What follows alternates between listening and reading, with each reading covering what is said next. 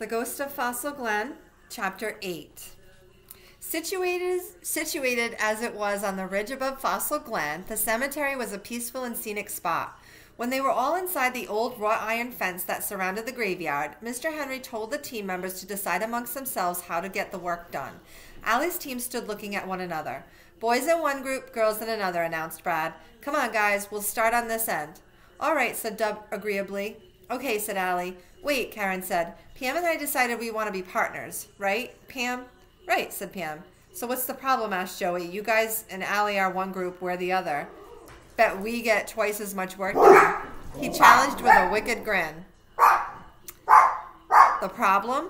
Karen said slowly. I'm gonna have to thought. Shh. Quiet. Shh. Molly and Izzy. That's enough. That's enough. Izzy? No more. No. The problem, Karen said slowly, as if Joey were some kind of moron, is that Pam and I want to work alone, just the two of us. We think it'll be better that way. Don't we, Pam? Pam nodded. Allie looked from Karen to Pam. Karen gazed back with a pitying smile. Pam's eyes darted everywhere except toward Allie. The week before, when the teams were first formed, the three girls had talked about what fun it would be to work together. Joey looked bewildered. Allie could feel her face turning bright red with humiliation. She looked down at the ground, wishing she could disappear. Oh, I get it, said Dub with a dangerous smile. You two don't want to give the rest of us your disease. Well, thanks a lot for sparing us. That's very thoughtful of you. Shh. Molly, get down. Izzy. They bark. They bark at everything that flies by the window. Everything.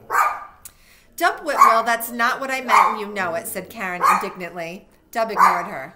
Fine. We'll have 3 groups of 2 instead, he said, directing his remarks to Brad and Joey. You guys be partners. Come on, Al. Let us get started over at the far end. Karen smiled sweetly at Allie with her chin in the air and turned to Pam. So, did you watch Teen Twins last night, she asked. Yeah, answered Pam. Wasn't it great when the geek Susan went up to Brian and said, I got your note? The look on his face was so funny. The girls' voices rose in peals of laughter as they walked away.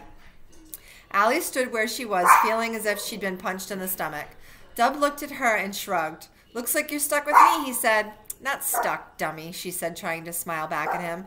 They began walking to the far wall of the graveyard. What's up with Queen Karen and her faithful companion, whatever you say, Karen?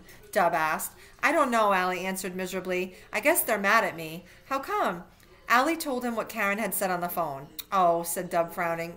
She was just letting you know as a friend, eh? Well, he added cheerfully, you know what they say. With friends like those two, who needs enemies? Dub, Allie protested. We are friends. It's just a misunderstanding.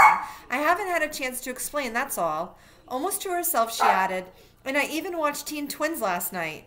Tween airheads? Dub looked at Allie unbelievingly. Tell me you don't watch that junk. Putting on a falsetto voice, he imitated one of the twins. Oh, my hair got mussed. Whatever shall I do? My life is ruined. He pretended to sob hysterically, then peeked at Allie. She couldn't help laughing. I only watched 5 minutes, she said. It did seem pretty stupid, but Karen and Pam like it a lot. Maybe it takes a while to get into it. Dub gave Allie a look she couldn't quite fathom. She didn't want to talk about Karen and Pam with Dub, so she went to work on the first gravestone in the row along the fence. The stone lay flat on the ground. Allie swept the leaves away and read aloud. Walter Oswald Emmons, beloved husband. Look, said Dub, here's his wife Irma, right next to him. That's nice, the way they're buried side by side, don't you think? Asked Allie as she scraped away the moss and grass that had grown over the stone. I guess so, said Dub. I mean, if you have to be here. They moved down the row, clearing off each headstone, trying their best to straighten those that had heaved in the winter frost, removing trash and forgotten offerings of dead flowers and tattered flags. Allie heard Dub hoot with laughter. Listen to this, he called. Here lies Orvin Killigrew, a wretched, poor, and lowly worm. No way, said Allie. She walked over to read the headstone herself. How would you like that on your gravestone? Dub asked. Geez, said Allie with a giggle. Poor guy. They moved on to the next tombstone and began brushing the leaves away. It was fun working with Dub. The sun felt warm on her shoulders, and she was enjoying the glimpses that the headstone carvings have offered into the lives of those long-gone people. She walked over to a small stone that stood upright in the ground. While most of the graves sat in family groupings, this one was off by itself, spaced farther away from the others than was usual. And while many of the others were decorated with angels or flowers or comforting words, this one appeared stark and bare by comparison. Drawing closer, Allie felt a chill again, despite the sun.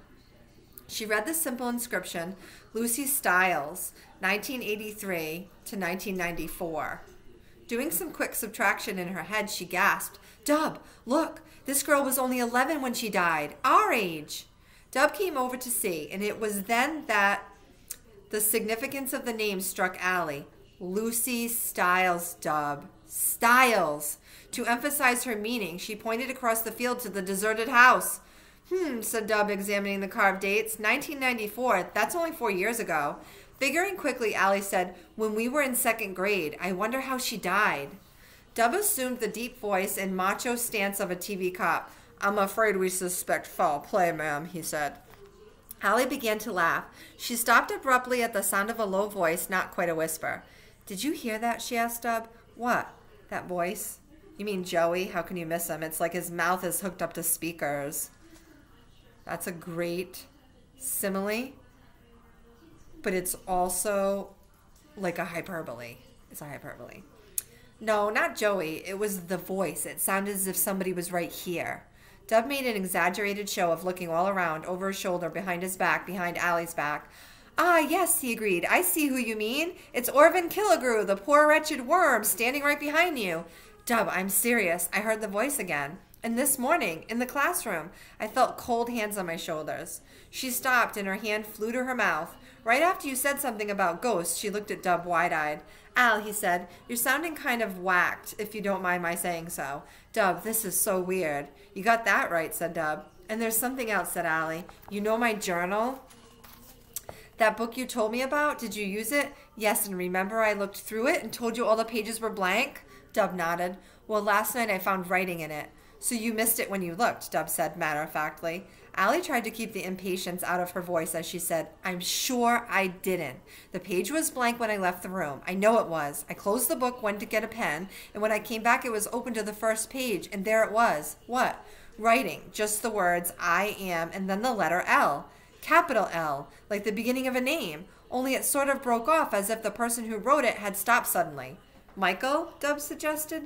Allie shook her head. He wasn't around. I looked. Besides, he can't write, especially in cursive. He's only 4. There was a moment of silence during which Dub appeared to be deep in thought. So who's L? He asked.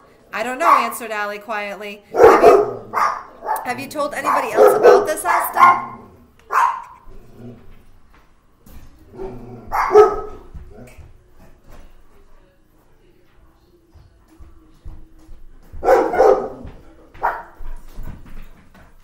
My parents, said Allie, and they didn't believe me. They said the writing had to have been there all along and that the rest of it was just my imagination running away with me. She sighed in exasperation. I know. So I wrote about it in my journal last night. You told Mr. Henry you were hearing voices? Asked Dub. I couldn't think of anything else to write about. You better hope he keeps his promise not to show anyone, said Dub, like the little men in white coats. Very funny, said Allie. Dub, you don't think I'm making this up, do you?